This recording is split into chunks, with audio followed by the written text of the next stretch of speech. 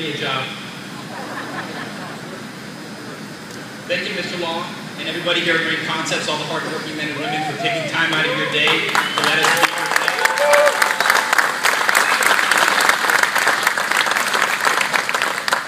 You know, ladies and gentlemen, leadership matters, especially in the position of Governor of Florida. When Governor Scott took office, this state had lost over 800,000 jobs, $3 billion hole in the budget, unemployment over 11%. 3.5 years later, $1.2 billion surplus in the budget. Unemployment's down to 6.2%.